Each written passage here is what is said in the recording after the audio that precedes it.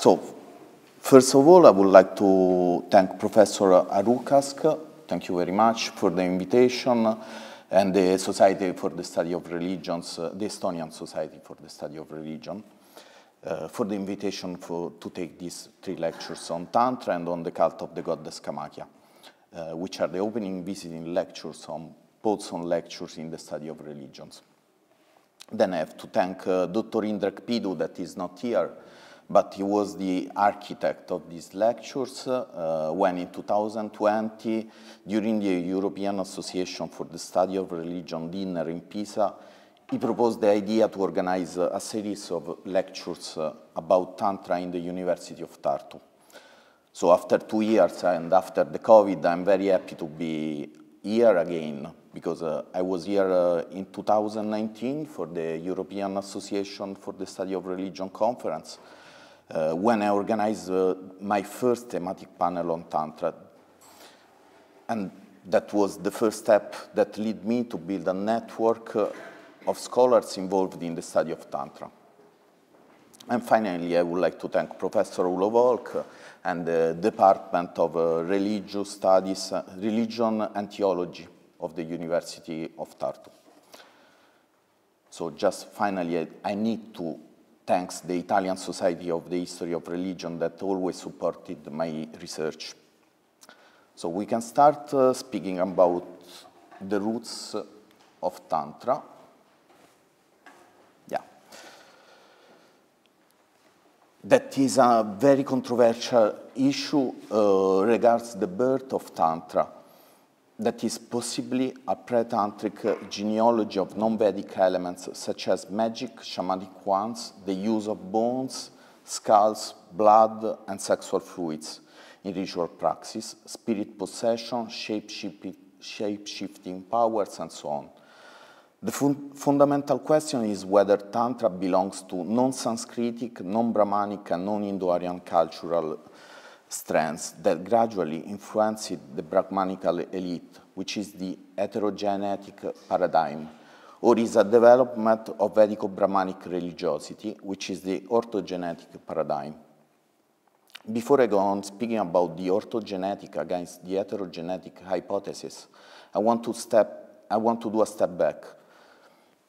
Recently, in the British Museum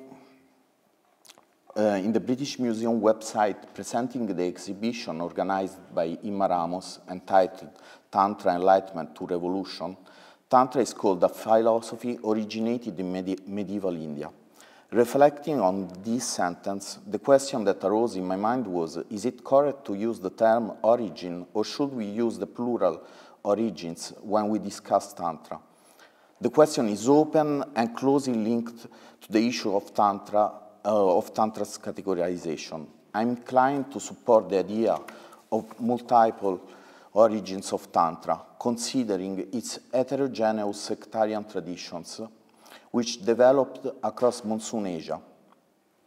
Indeed, there is no evidence to affirm a common origin of what we categorize as Tantra.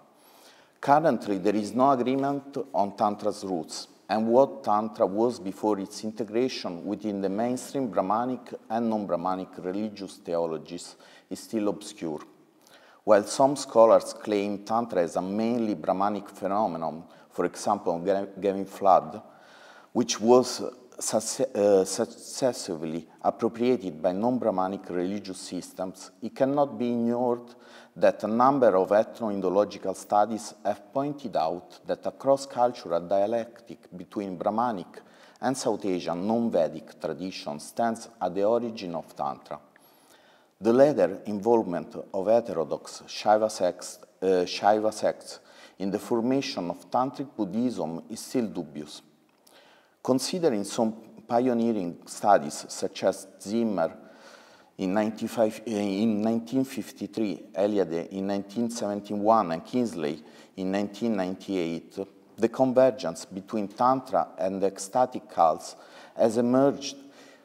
Indeed, in this view, Tantra will be an affirmation of corporeal existence, which finds its roots in non-Vedic substrata, as well as in the indigenous worship of mother goddesses across South Asia. Samuel, in 2008, terms these traditions proto-Shakta in order to describe religions and ideologies which were already part of the South Asian cultural identity. Even before 1,500 years before Common Era, when contacts between the inhabitants of the Indian subcontinent with the Indo-Aryan speaking groups began. I want to underline that I'm speaking of contacts and not at all of invasion, because as Edwin Bryant in 2001 pointed out, the Aryan invasion theory is at best a linguistic issue. We have no evidence of any military conflict between Aryan-speaking groups and South Asian indigenous people. After this cultural encounter, it is difficult to point out which religious and cultural patterns belong to the Indo-Aryan speaking culture, and which to the indigenous traditions of South Asia. Unfortunately, there is also an essential lack of information regarding the non-Vedic Indo-Aryan speaking groups, which could either clarify or mix up the issue of the roots of Tantra. What is known is that around the middle of the 6th century, the concept of Shakti arose, around 2,000 years later than the encounter between Indo-Aryans and South Asian indigenous people in the northwest of the Indian subcontinent. What happened during those 2 millennia is not known. Although a proto-Shakti, to adopt Samuel's terminology, is already present in the Vedic corpus, in fact, the gods cannot trigger the cosmogony without any participation of the goddess. The Shakti pervades not only the cosmos, but also the social order.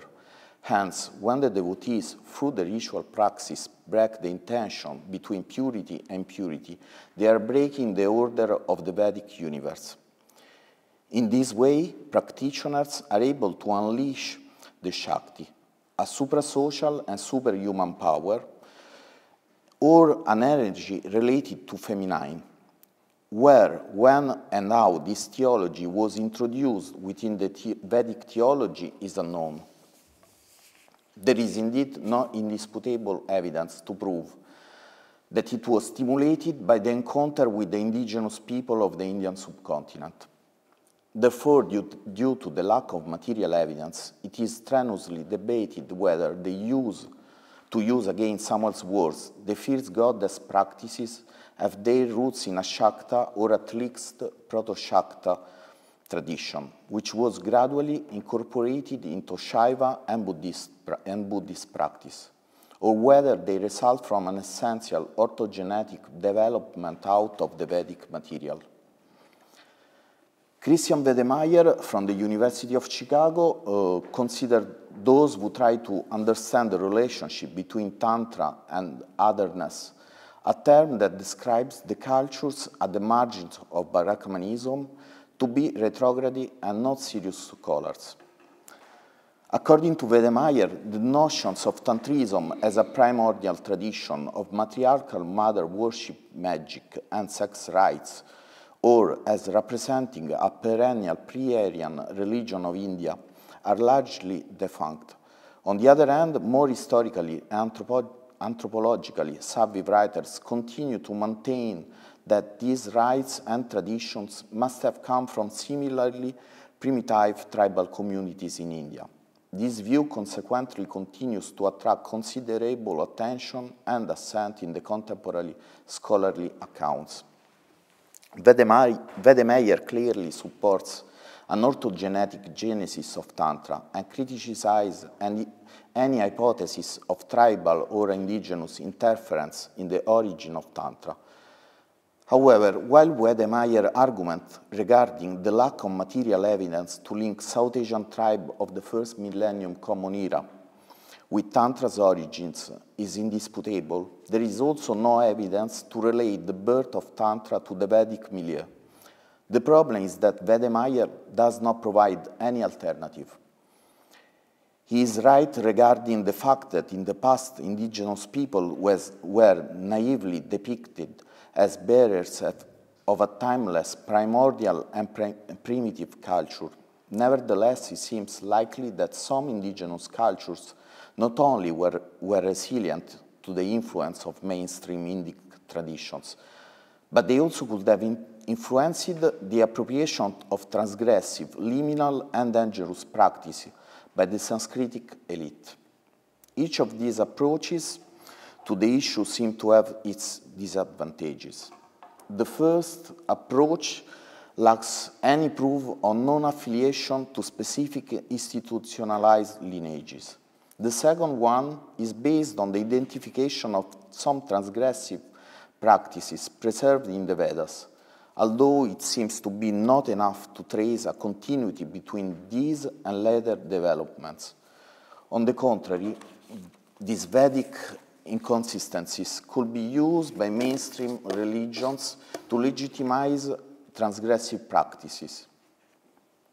Indological academia seems to be divided into two factions. On the one side, textual scholars who base their studies mainly on philological methods, and on the other side, scholars who base their studies on other methodologies, sometimes failing to consider the written sources related to their research.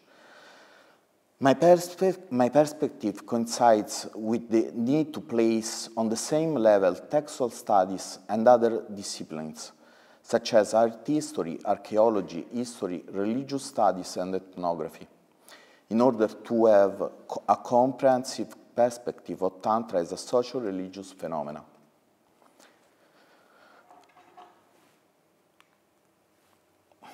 So, what is Tantra? Is one of the most discussed and unsolved questions in the field of Indology and Asian religions. I selected a couple definitions, which, however, are not at all exhaustive. According to André Padoux, as a category, Tantrism is not, or at any rate was not until our days, an entity in the minds of those inside. It is a category in the minds of observers from outside. To use a fashionable jargon of today, it is an ethic, not anemic entity.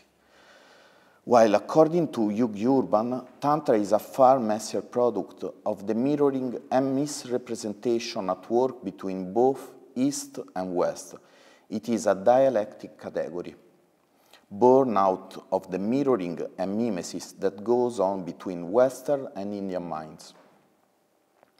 Neither simply the result of an indigenous evolution nor a mere Orientalist fabrication, Tantra is a shifting amalgam of fantasies, fears, and wish fulfillments, at once native and other, which strikes to the heart of our construction of the exotic Orient and of the contemporary West. These definitions, although quite different between them, are far from the colonial description of Tantra, which was described as the most horrifying and degenerate aspect of the Indian mind. This is absolutely negative reading of Tantra was probably influenced by Christian belief of British colonizers. Therefore, Tantra was understood as India's darkest and most irrational element. Luckily, in the recent decades, academic interest in Tantra has been increasing, so that several scholars try to find a comprehensive definition able to describe Tantra. The term Tantra, which I use as synonym of Tantrism, is a heterogeneous and multiple religious and socio-cultural phenomenon that throughout the centuries was appropriated by and adapted to the Indic mainstream religions inside and outside South Asia. Following Andrea Acri's insights, Tantra indeed transcended the boundaries of the Indian subcontinent and spread over what is called Monsoon Asia, playing a pivotal role in the religion of the geographic areas which were labeled in the past as peripheries of the Indic world, such as Central Asia, Nepal, Tibet, mainland and maritime Southeast Asia, and southern China.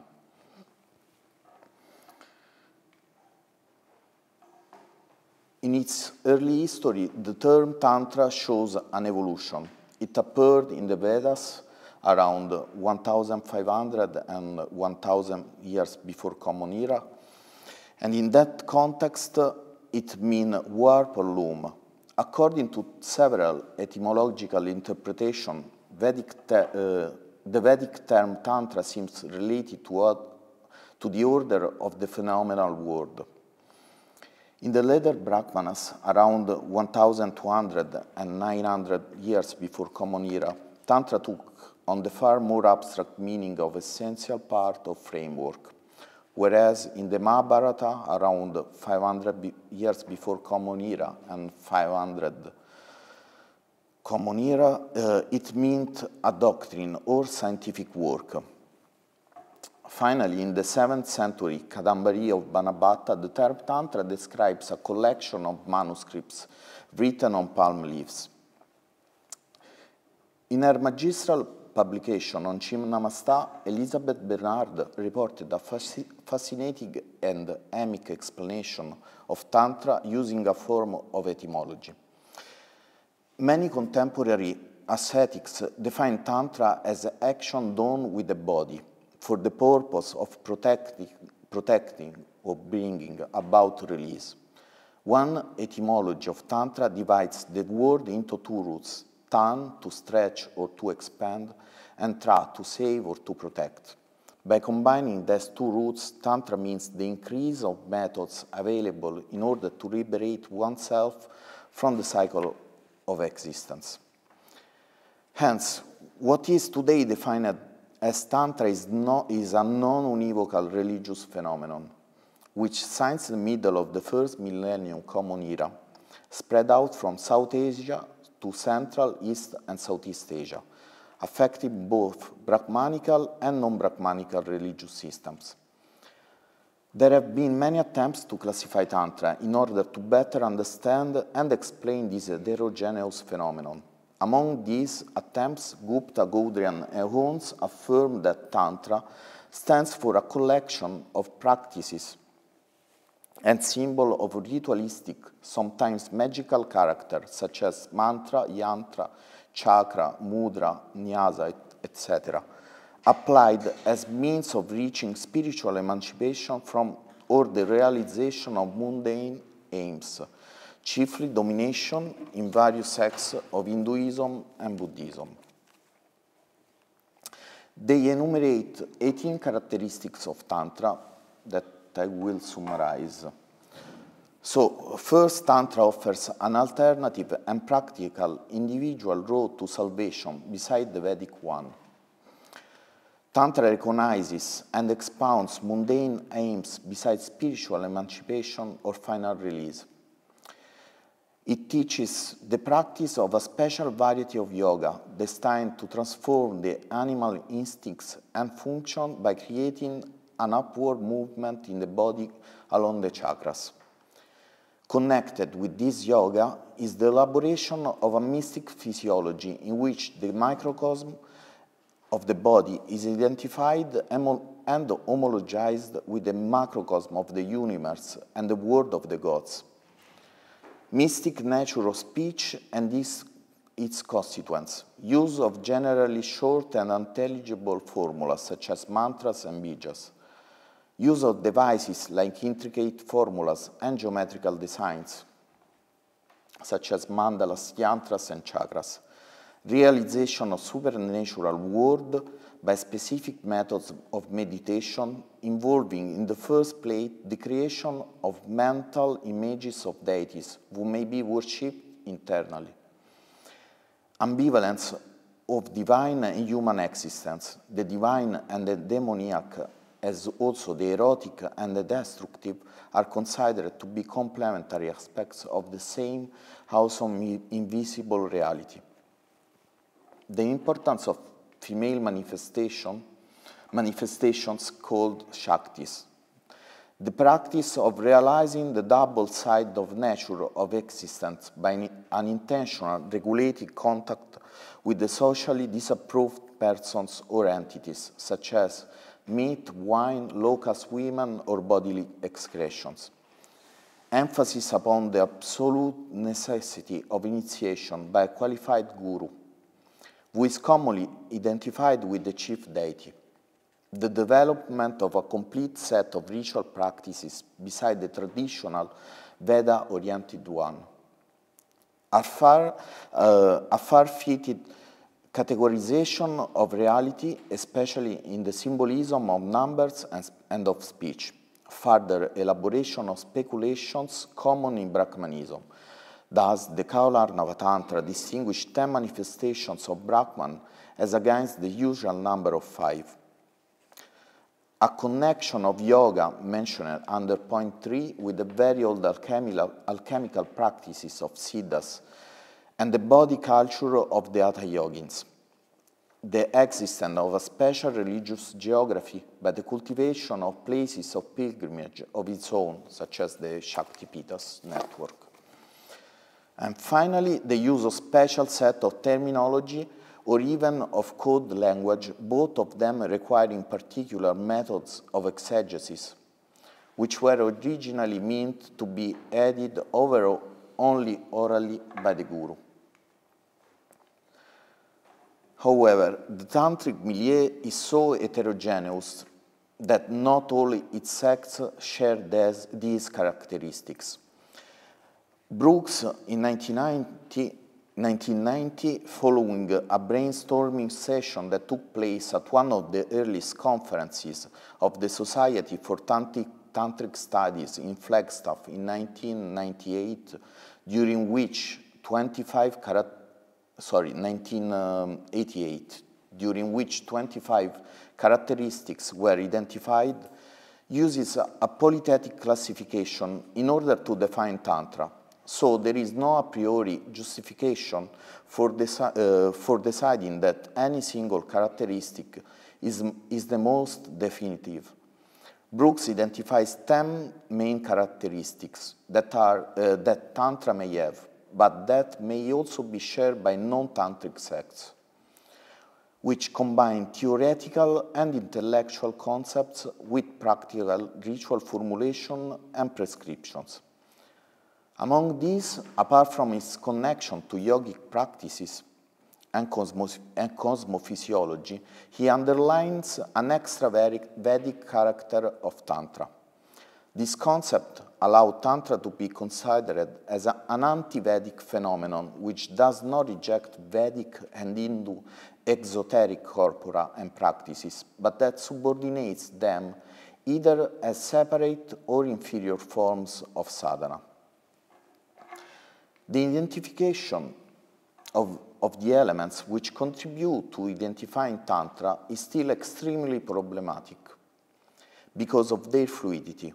Within the constructive category of Tantra, according to André Padu, Tantrism is a protean phenomenon so complex and elusive that it's practically impossible to define it or at least to agree on its definition.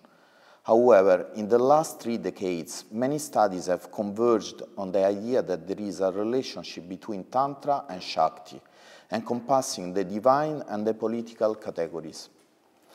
Orzic considers Tantra as a tool to spread religious and political ideas, while David Gordon White describes Tantra as a body of beliefs and practices, which are needed to manipulate the divine energy manifested in the concrete universe. Both these ideas seem to have been developed by Ronald Davidson, who links Tantra with kingship and power, and by Hugh Urban, for whom Tantra centers around the release, optimization, and harnessing of power. The medieval South Asian kings, even if they belonged to the Sanskritic élite or were Hinduism indigenous chiefs, operated as cross-cultural mediators in several religious and historical backgrounds. They subverted the Vedic ritual prescription and harnessed the polluting forces produced throughout the ritual uses of anti-Vedic substances, such as blood and sexual fluid, thus strengthening their political power. Therefore, bodily fluids acted as magical instruments. The king, through blood offerings, as any sadhaka, was able to reach the heaven, while, as a ruler, he was able to defeat the enemies. and to maintain the stability within the kingdom. As we can read in the early medieval Kalika Purana, it is through offering sacrifices that devotee obtains liberation from the bondage of the world. The even and prince gets victory by conquering his enemies. These kings, having been done the army, the kingdom, and the treasure, increase if these sacrifices are not performed, famine and mass death occur, and the six kinds of danger take place. Therefore, particularly, this should be performed. Kings became impure only for a moment when it is required to deliver judgment, perform preliminary rites of sacrifice, and invade the enemy kingdom. This part is the tantric part of the Kalika Purana, that is a fundamental tantric text inside the Puranic tradition of northeastern India. So, to muddle things even further, any attempt to define Tantra is messed up by the sub-classification of each sect into left-hand Tantra, Vamachara, and right-hand Tantra, Dakshinachara. Left-hand practices are those related to sexual and other transgressive performances, while right-hand practices grew out from the left-hand probably to institutionalized Tantra. David Gordon White in 2003 has proposed another binary classification into hardcore and softcore Tantra. Hardcore Tantra is a more exclusive category that is composed by those elements of Tantric doctrine and practice that are not found in other Asian religions. Softcore Tantra, on the other hand, is a more inclusive category, whose doctrine and practices are found in almost all Asian religions since the Vedas. Softcore Tantra sanitized those rituals performances, which were considered dangerous and contaminating for the practitioners. Hence, in what is described as softcore impure substances, such as flesh, blood, urine, feces, sperm, women's sexual fluids, are replaced with vegetable ones. On the other hand, hardcore Tantra includes sexual rites which are not found in any other Asian religion. The sexual rites are the translation into sexual terms of ritual decapitation and hence an exaltation of the combining symbolism of sex and death. However, during a personal communication with David Gordon White, he told me that he is now inclined to abandon his hardcore softcore terminology in favor of Olga Saraogi's division in Hatha Melaka and Priya Melaka. Melaka is a special term denoting all kinds of encounters with yoginis, who are a group of female terrifying deities. Saraogi, studying the Vidyapita text, points out a different classification of tantric rituals. In the Vidyapita text, neither Hatha Melaka nor Priya Melaka is univocally described. The Hatha Melaka is variously linked to the violence of blood sacrifices and consumption of human blood and flesh. On the other hand, the potential sexual character of Priya Melaka is neither connected nor contradicted by the Vidyapita text. What Saraogi highlights is the supernatural and dangerous nature of the yoginis, although some Vidyapita texts suggest that yoginis could also be born as human women. Nevertheless, sexual fluids seem to have been an important offering to call the yoginis before the Tantrika. But usually they were obtained through sexual intercourse with a duty, that is a consort. Or could be also a prostitute, but it depends from the textual source that you take into consideration. I would like just add few information regarding the yoginis. Unfortunately, yoginis' history in pre-tantric tradition is built on speculations that originated from the analysis of esoteric Buddhist Vidyapita and Kaula text. We have no idea of how the yoginis were integrated not only into the tantric traditions, but also in the folk religiosity of the village mothers, who were considered fairy mothers of the yoginis, and the madriganas, and their later development around the middle of or the end of the 6th century into the Saptamatris cluster. Narendranath Bhattacharya suggested that the yoginis were priestesses who were supposed to be possessed by the goddess, a fact that would explain why the Kaula tantric text intersected the imaginary of human and divine yoginis. In fact, these texts not only preserve a religious tradition related to copulation with and blood offering to yoginis, but also a tradition of yoginis as preceptors and teachers belonging to ascetic orders. Coming back to the sectarian division of Tantra, to sum up, defining Tantra exclusively on one of these classifications seemed to be a flawed attempt, particularly in the case of Vamachara religious landscape. Coming back to Padu's observations, perhaps it is necessary not only consider Tantra through texts and rituals, but to remove our scholar lens and consider far more the practitioner's view of Tantra, something that could drive Tantra either toward or away from what may be described as mainstream, and any psychological implication due to the first encounter of Monsoon Asia societies with the British colonizers. By adopting a polythetic classification, what may be called Sanskritic elitist Tantra, which is mainly based on textual sources, influenced vernacular non-Sanskritic traditions. On the other hand, elitist textual Tantra was penetrated by vernacular or popular practices. While some scholars restricted Tantra to Sanskritic sources related to the initiation lineages, other scholars take into consideration also traditions outside the Sanskritic culture of the mainstream Indic religious world, that are mainly Hinduism and Buddhism. To quote Andrea Acri, Tantra in the past decades has been studied as a top-down, elite-driven phenomenon that is very much part of the Sanskritic and/or Brahmanical intellectual and textual tradition.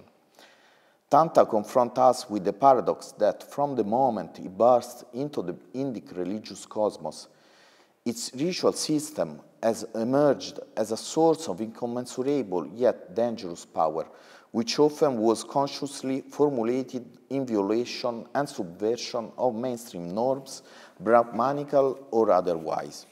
Indeed, Tantra can be associated not only with the religious and political elites that sponsored it, thereby facilitating its spread, but also with marginal ethnic groups and social milieu, as well as with lay communities at large, who resorted the ritual agents, both institutionalized or not institutionalized, to fulfill their worldly needs.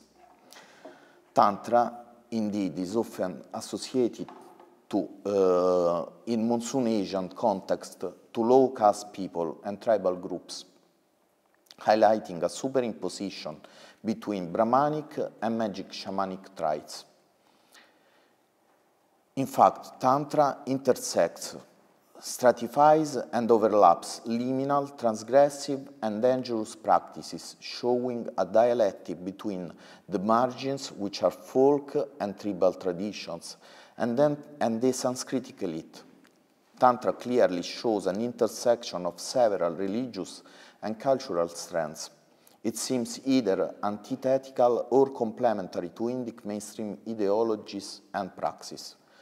The fact that Tantra is also characterized by non-Vedic praxis or praxis that intersect the Brahmanic religiosity is a controversial aspect. Indeed, the cross-cultural dialectic stands behind the incorporation of marginal and liminal elements in tantric praxis, These elements were appropriated by Brahmanism and Buddhism over a relatively long period, although it is often difficult to establish the direction of influences and how the Sanskritic tantric milieus codified vernacular and indigenous elements. These practices show similarities with those usually and vaguely labeled as magic shamanic or tribal religions of non-Sanskritic ethnic groups of Monsoon Asia, evoking a mutual cross-pollination between institutionalized Sanskritic elitist religiosity and the folk or indigenous tradition. So I would like to close the lecture quoting my PhD ex-supervisor, Raffaele Torella. I will translate from Italian, who says that Tantrism represents, on the other hand, an aimed answer to the Brahmanical world as much great as the challenge that triggered it, having the same great final goals. The fight back happened on the pivotal religious note, discussing the legitimacy as well as the consistency of the dual division between pure and impure, a division addressed meanwhile to have been crumbled, being pushed by an intentional non-dual behavior in which it must be looked for the authentic path of the tantric translation. Thank you. So, if I have some more time, I would like to show some. Okay. Yeah, some picture of a living tantric tradition, because so this one is more based on textual studies and of course on the secondary literature and on the thinking of the scholars that are approaching tantric studies. But I think even from what is my perspective on Tantra is, I would like to show you a living tantric tradition. That is the tradition in Kamakya, that is one of the most important tantric temple in South Asia, because it is believed that there the yoni of Sati fell down. The yoni is the vulva of the goddess. It is preserved inside the Garbhagriha that you can see. This one is the main building. The entrance is on the other side, that is the east side. When I got this picture, I was on the west side, because it's the only part of the temple from which you can almost take all the structure. So the yoni is preserved in the dark room that you can see is under the ground, and the temple is always clothed every day. Of course, the main festival is the Ambuvaci Mela during the rainy season in June or July. During the Ambuvaci Mela, there are around 200,000 people. So it's really crowded. During a normal day, if you want to have the temple open at 8 or 8:30, now I forget, I'm not sure about. But if you want to have like a puja inside the sanctum around 10 o'clock, it's better if you arrive to the temple at 4 o'clock in the night, unless you have to wait maybe middle 12 o'clock, something like this. So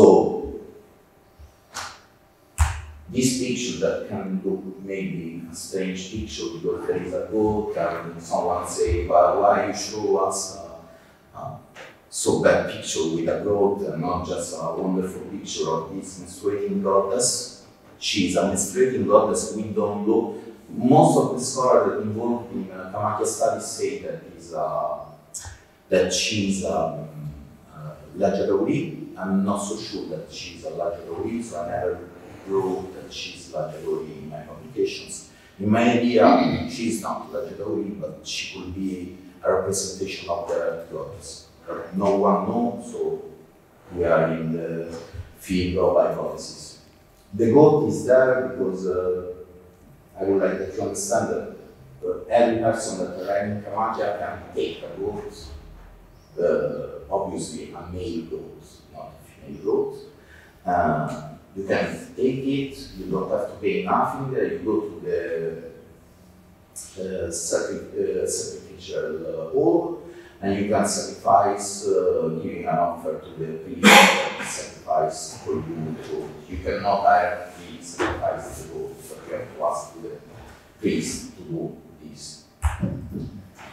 This one is always on in the Kamakya complex, is outside the main complex, but it is a Shiva temple. Again, I show this picture because I would like that people understand that the Tantric and Shiva Tantric, not just the Shakta Tantric traditions, are living traditions.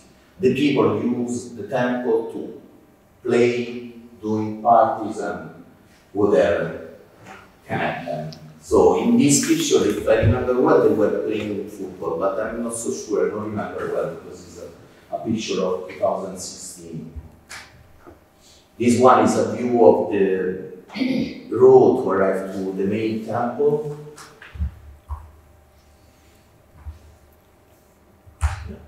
Yeah, on the left side of the second picture, you can see the Kali temple.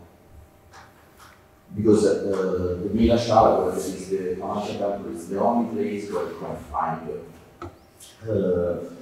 a private shrine for every Mahavira. That is a group of 10 goddesses, tantric goddesses, but from Kingsley publication that he wrote a monograph on Mahaviras, it seems that Kamakya is the only place where there are private shrines of Mahaviras. So every Mahavira has its private shrine. But I'm not sure if I was speaking with you, Ulo, or with someone told me that there are other Shaktipitas in India where there are private shrines of Mahaviras. So this one is Ganesha, obviously. It's completely red. They depict it red because it's a Shakta temple. We are back in the main temple of Kamakya. Every people that arrive in Kamakya, even if he is or she is Shakta, Shaiva, or Vaishnava, or whatever, the first thing, the first puja is for Vishnu, always. There are some coins that people put there. Is an offer. So I think that this one summarizes very well what is Kamakya for the believers. She is a mother, and this one is a mother that she is feeding his baby. Even if she is a terrifying mother, but no one considers the terrifying form of Kamakya. It's dangerous, but no one is going to say, no, Kamakya is just a good mother. She is a mother, can be a good mother, but she can be very terrifying mother. The other one should be, I'm not sure because there is no identification, it's just an hypothesis, but I think he is doing some Dhyana performance, but I'm really not sure about. This one is Matangi. The old woman, she's the basis of Matangi. She didn't want a direct picture, so she told me that I can take picture, but she didn't want a direct picture. And the respect is always when I do field work, I never take picture without asking. There are some scholars that do this. Anyways, this one is a better view of Matangi that I don't know, for me, she looks very terrifying goddess. She's one of the Mahaviras, and she's worshipped inside the main complex of Kamakya. And these are the yogis about whom I spoke during my lectures. So the first two pictures were identified as yoginis by Yogi Urban in his publication. I'm not sure if he already in 2001 or just in 2009, but doesn't matter too much. They didn't look so terrifying, I suppose, I'm not sure, but in my idea they didn't look so terrifying. But they are. And the last one, I suppose that she's another yogini. She is in the complex of Kamakya. Urban never organized very well the archaeological part of his work, so I'm not sure which representation are yoginis for him or which are not. In my idea, the last one is quite similar to the others, and even these that I find near a temple that is, if I remember well, on the northern side of Kamakya temple. I suppose they are yoginis, they are quite similar to the ones that you can identify. There's one, these one are around the main sanctum. I count them. I don't remember very well the number, but usually in the Kawa tradition, the yoginis should be 64. They are not 64. I try to make some calculation based on the fact that the western part of the sanctum is not possible to see because they built over another new part of the temple, so maybe there were other representation of the yoginis, but even counting that one that are invisible to me, we cannot arrive to 64. So the number is quite strange. They are a late medieval production, probably of their own family. That was a tribal family that got the power in Kamarupa, that is the ancient Assam. We don't know very well, but for sure they are yoginis. All the priests of the temple believe that they are yoginis. The devotees don't know very well. They are not sure about. Someone think that they are yoginis, someone have no idea. I think they are, because the one on the right side is extremely dangerous in its aspect, and there are 2 or 3 like this. These are maybe, if someone reads something about Kamakya, this one is one of the 2 Chinnamasta, the more famous Chinnamasta, maybe in South Asia actually, because there is a cover of a famous book of Urban, not with this one, but with this other one. And they were removed, unfortunately, and they are not in the original place. So we don't know very well from where they got these 2 sculptures. For sure they belong to the 11th or 12th century. They are, for sure, from the iconographic analysis, they are Chinamastas, both.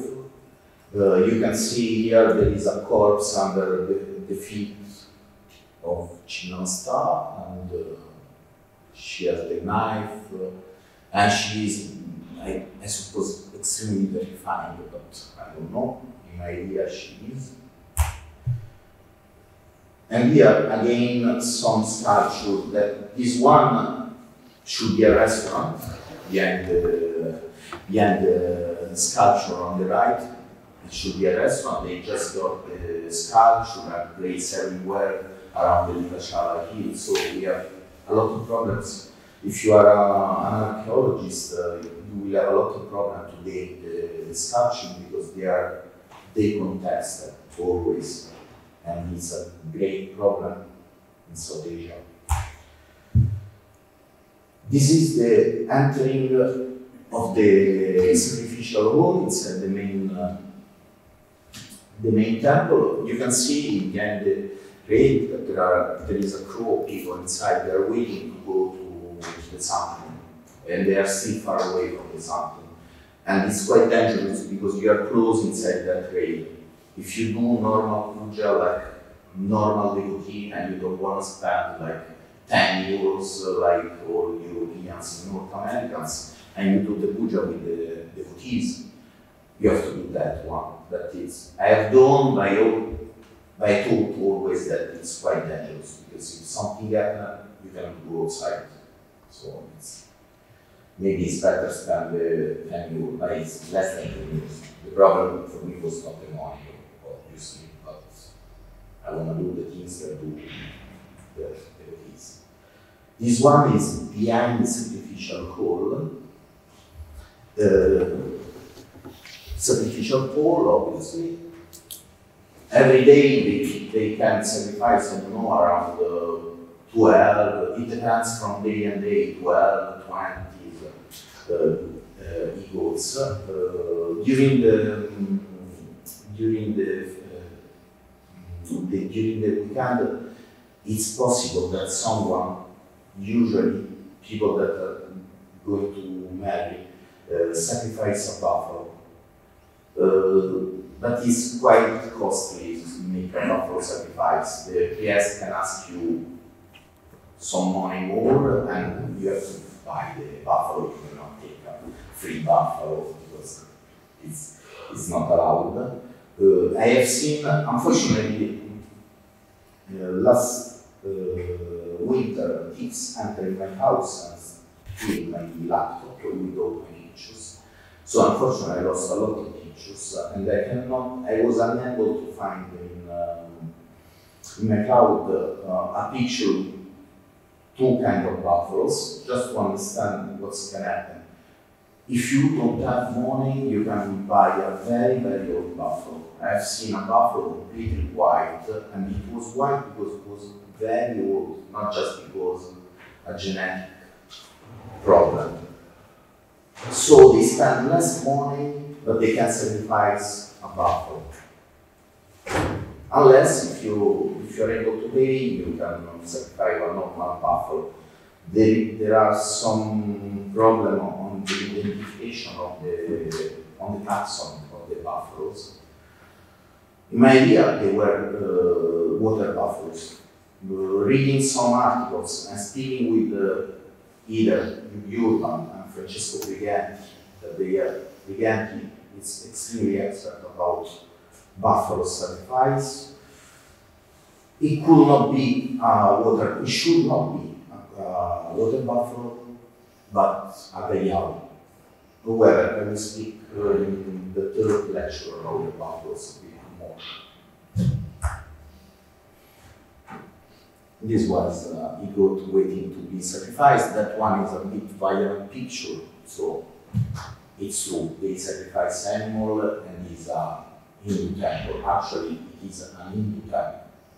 Hindu tantric, but it's Hindu. Okay, is one. So in the middle, you can see a Shakta priest. He is completely red. His clothes are completely red. On the left side, in my idea, you can see something extremely strange.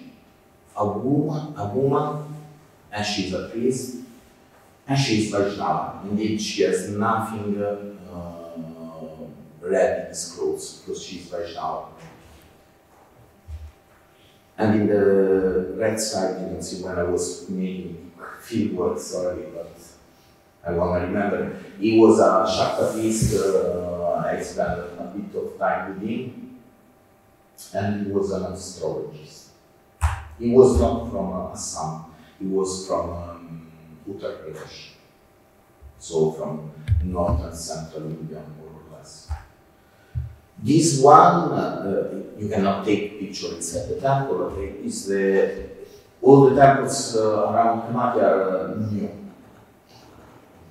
They are not belonging to medieval period. This one is a Dhumavati temple, and the person the priest on the right side is the main priest of the Dhumavati temple. He allowed me to take a picture like this. I didn't ask for a special. So, and here the last, almost, there is one more. I don't know if you have time. Yes. Yes, you do. I think that is very interesting, the picture on the left side, because it is, I don't know, she's a female goddess, and she's a non-anthropomorphic goddess at all, but they add a couple of L's, so now she's a goddess, she's Mahakali. Even on the right side, she's Mahakali, she's inside. I'm not sure that I can take this picture, but no one told me that I cannot. There was no one inside and outside, so this one is a crematory field. It is the temple, the most important crematory field in Kamakya. There are 4 crematoria. This one is the most important, and probably it is the one that is mentioned in the Kali Purana. So in the medieval period, it was the main deity of this crematory was élite, that is a male god. Actually, it's a goddess, and I suppose that there was a bit of confusion in the sexual, because Kamakya is a place where sexuality is extremely fluid, so it's since Middle Age, there was a confusion from either from the people that wrote the Chinese text, probably, but we are in the speculation field, and I will speak about this, I don't remember it tomorrow or the day after. But the important thing is that she's anthropomorphic, and this one is extremely Hindu Shakta and Tantric side. And they use a non-anthropomorphic form to represent Kali, or a form of Kali. And no one cares about the Kamakya is a place extremely open to Hindu, non-Hindu, European, non-European. They really don't care about. You can go in every temple, you can enter in every something that if someone is been in Tamil Nadu, know that you cannot enter in some Santa because you are not Hindu, so you are not allowed. In Kamakya, you can enter everywhere, and in Assam as well, you can enter everywhere. In my idea, the fact that this one is non-anthropomorphic, it's clearly an intersection between Brahmanism and indigenous beliefs. During the Ambuashimela, up to a few years ago, because now something is changed by the politics, so Naga people, Naga people that arrived in Kamakya for the Ambuashimela, since that are not anymore allowed to enter the temple, but I'm not so sure about. I read it on the newspapers, Assamese newspapers. I tried to ask to some people that have been in Kamakya recently, and they told me that they cannot anymore enter the temple, but they are not sure as well because they were not during the Ambuashimela. Usually, they come during the Ambuashimela. Now the people are a population of northeastern India. They are a tribe of northeastern India, and but they worship Kamakya as someone worship Kamakya as well, obviously not to the Naga people.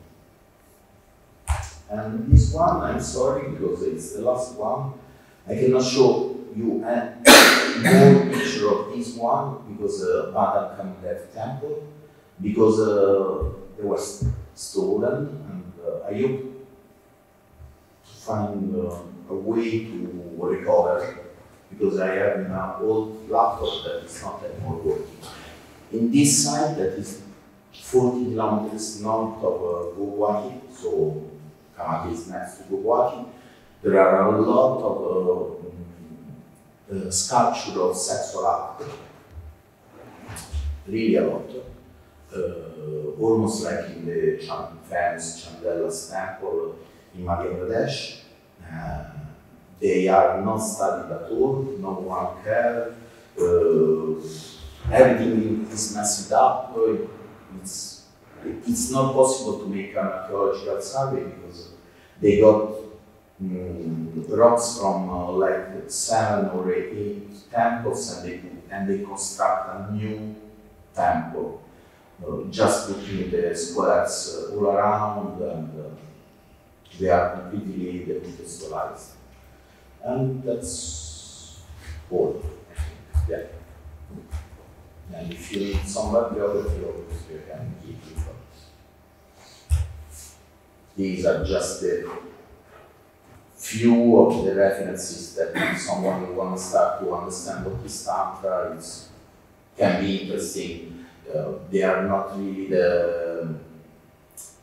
they are not Gurdjieff studies on Tantra, but they are newer studies. Obviously I selected just books, but there are a lot of articles that you can read. Particularly the power of Tantra is on Assamese Tantra, and that's all. Thank you.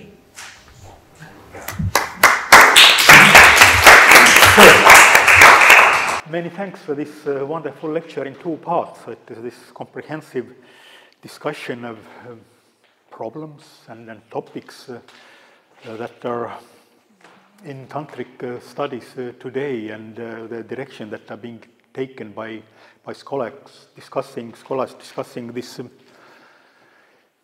huge amount of uncertainties, what to include, what to exclude, how to make sense of Tantra, and then just this insight into the Kamakya temple and the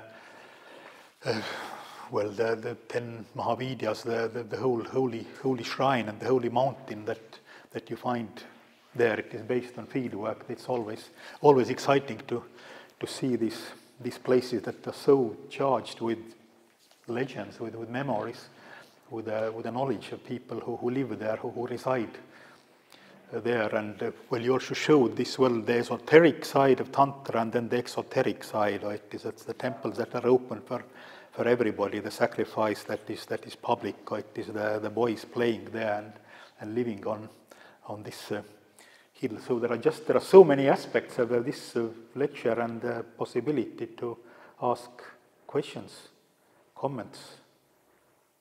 I have a few, but I'm sure there are also among the audience are some questions.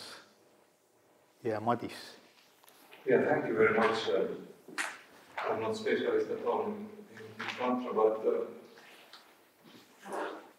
yeah, it's quite complicated to conceptualize Tantra as we have possibility to see. But am I right when I say that Tantra has always to do with sacred?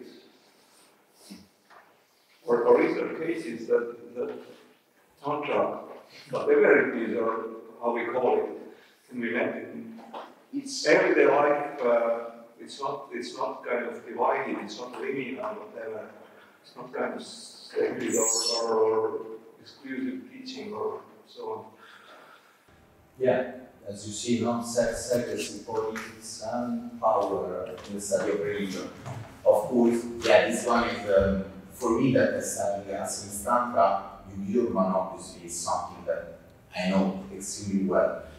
Secrecy in Tantra exists, but secrecy exists even in Hinduism, non-tantric traditions of Hinduism. So we can say that there are some aspects of Tantra related to secrecy, for sure.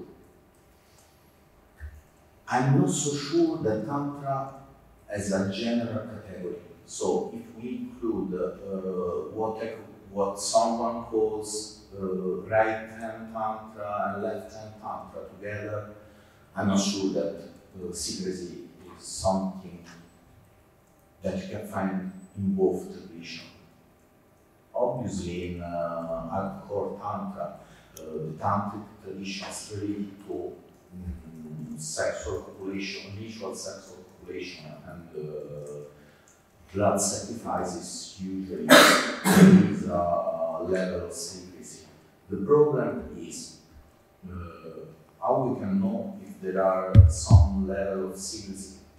I'm speaking about the contemporary tantric tradition. How we know if there is some secrecy, secret level of knowledge that a European or a North American, white Caucasian cannot reach? We don't know.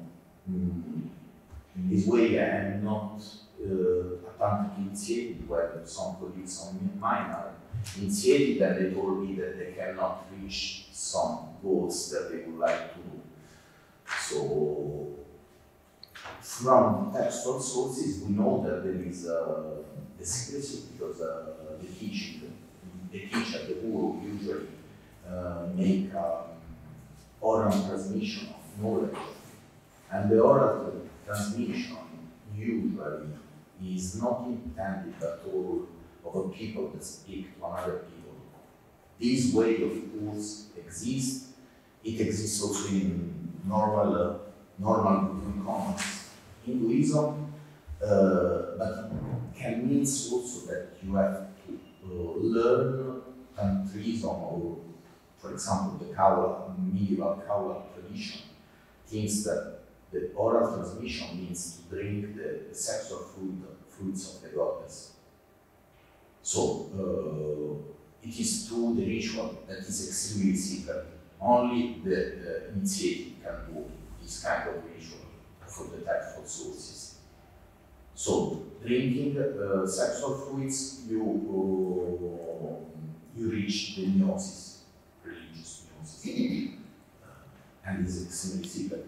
It is done in this ritual, according to the textual source, was done in cemetery grounds or in secret places that we don't know which are. But so exists a level of secrecy, but I'm not sure if we can use for all Tantra this thing.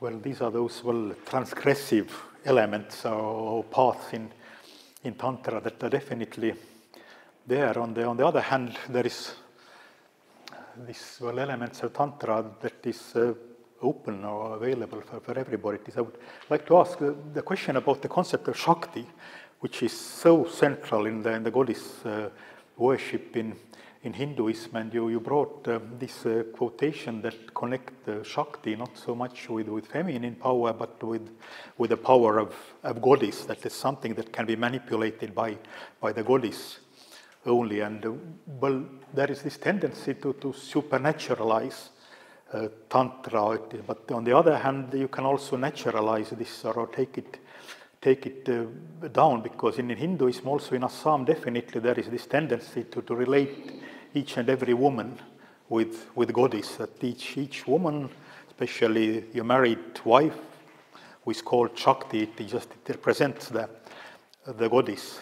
So maybe you would like to comment upon this relationship between this divine Shakti and the embodied Shakti. I think that PhD research on Shakti would be a very good research, because when you read Shakti, usually you think that we are speaking about female power, but if you think on a more philosophical perspective, Shakti is something that the gods give to the goddess to destroy a demon. I don't know if everybody knows the legend, but it's something like the gods need to destroy a demon, and they give, but they were not able to do this. Just a woman can do this. However, even if it is the goddess that use the Shakti, the gods give to the goddess the Shakti. So in my idea, from more philosophical perspective and gender studies perspective, it is related with the fluidity, sexual gender fluidity. So I'm not so sure that Shakti can be intended only as a feminine power. Indeed, I quoted that because I like that she told that Shakti is not a feminine power or energy, but is a power, as she told, that can be managed by the goddess. The gods are not able to manage or manipulate this power. It's something that should be researched more, I think, but maybe not with a textual approach. Maybe not sure about. Yes. Well, the distinction between the woman and the goddess, it's not so remarkable in Hinduism, it seems. And there is also the political aspects. Well, Hugo Urban has written about this, how the kings in Kamarupa, how they manipulated Shakti, or the worshipping goddess Kamakya and using it for acting out their power in the battlefield. And also the yogis that are described in the Tantric text. Sometimes they are women, they are not goddess at all. They are duki, but duki can mean either a wife or consort, but she should be also a prostitute. It depends from the tradition. For example, I'm not sure if I'm putting well, but for sure the Theology that is a text of the around 11th or 12th century, maybe later, but there are always a lot of discussion about the tradition of the text. The woman in the Kaula ritual, in the sexual ritual, is described as a prostitute. We are sure about this. And this one is a text written in Northeastern India, while some other texts, like later, of the maybe pre-modern, like 16th century, something like this, late medieval or pre-modern text in Northeastern India that has that share some passages with the Kaurajna. You can find the same passages. So the people that wrote this later text was aware about Kaurajna, but at the end, in this text, you can find that the women are described as deva, that is a male term. So the goddess is described as a god at all, as a male god, and it's told that the goddess is, or that she's not Devi at all, but she's Deva, is something extremely necessary. It's the most important thing that you have. I think I will speak about this tomorrow. And yeah, well, there are many questions, but it's maybe very, very brief. It is also touched upon the Buddhist Tantra and the Hindu Tantra as like two schools or two paths. Could you say a little bit about how they get together, or what is common in between them? It is how they diverge, maybe. I know a lot less Buddhist Tantra, of course. I read something like, for example, Berenaya, even if I do not share nothing about its position, but I think that is a very important author. You have to know Berenaya if you think that Tantra is originated by the intersection of tribal traditions and Brahmanic and Buddhist traditions. And I respect a lot because I really like what he wrote. However, he was an expert of Buddhist Tantrism, as Ronald Erickson was an expert of Buddhist Tantrism. I cannot say too much about Buddhism because it's not really my field, but I can say that, for example, coming back to Kamakya, the first text that considered Kamakya as a pita. Shakti pita means the seat, pita, of the goddess or of the power, depends how you want to translate Shakti. The first text that described Kamakya as one of the most important pita is the Vajra Tantra, that is a Buddhist text.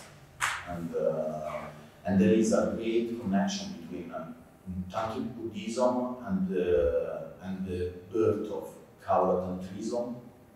And earlier than the Kaula, the Vidyapita Tantrism, there is a great connection of Tantric Buddhism and Vidyapita's tradition, because they are related to the cremation ground of the Tantric Buddhism. There is in the early medieval period, I cannot speak about modern time because I really don't know, but in the early medieval period, the Tantric Buddhism was related to the crematory grounds. So the Bodhisattva was in the crematory ground, surrounded by the yogis. So they were not at all just Kaula Tantric goddesses, but they were also inside the Buddhist tradition, the Vajrayana tradition of Buddhism. There is a great connection in South Asia from all the mainstream and non-mainstream traditions. This one is the problem, I think, to understand the origin of something like Tantra, that perhaps we will never understand which one was the origin. Yeah, Kiki? Thank you very much for the lecture. I was wondering, whenever we talk about Tantra, there is some sort of like secrecy around it. It's like hidden, it's very, like word. So I was wondering in that context, when you were researching about it, when people like conscious about not telling you some information or not showing you some text, and how does it fit into the narrative? Why do we when we are thinking about it? This is supposed to be like secret text of the certain tradition, and some people come and they reveal this tradition. And they reveal or they make the people. So, you speak about people today. Like in general, but also considering the ritual specialists or the people that you interact with, priests or something, they might also concern about the secret knowledge, which is supposed to be secret and passed down only within the Yeah. The devotees. What do they think? I interviewed a lot of devotees. I never published my interviews because I don't know, I want to use for something other thing, maybe one day. During the interviews, I understand there are many ideas about Tantra. A lot of devotees, they are aware about the secrecy of the cult. I made these interviews in Assami, usually in Kamakya or in Bogwati. So it's quite difficult to say that it's something that you can use for a general interpretation of the Tantric devotees. But you can say that in Assam the people are quite open. However, when you ask them about the secrecy, they say, no, there are something that is secret and you are aware and outsider and you cannot know something. Even the priest of the temple, when you speak with them, they tell you a lot of things. So this one is true, and Kamakya is a fantastic place because you can go there and you are very welcome to stay there. But it's sure that they cannot tell you everything. So there is a level of secrecy in Kamakya and in every Tantric Pita, but not so sure about if there is I think there is a great difference between the secrecy intended by the devotee and the secrecy intended by Brahmanas or priestess.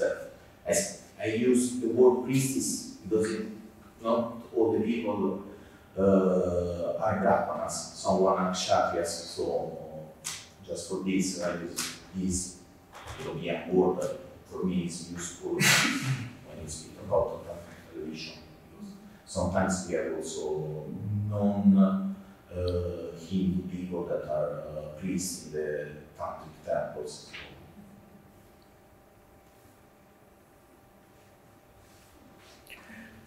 well, what is also said about the Kamakya temple is that, well, it closes its doors at the sunset, but the temple wakes up at night. Yeah. And we don't know much what is going on at that night, what kind of rituals are going on. And we are approaching the night. It's dark outside, and we have 2 more lectures tomorrow and the day after tomorrow. So maybe we should go out and observe what is happening on the, or here in Tartu, the Souls Day, All Souls time, night. So I think we finish here. Thank you all for coming. And tomorrow and the day after tomorrow, we can listen to you again. Thank you Thanks very much for coming.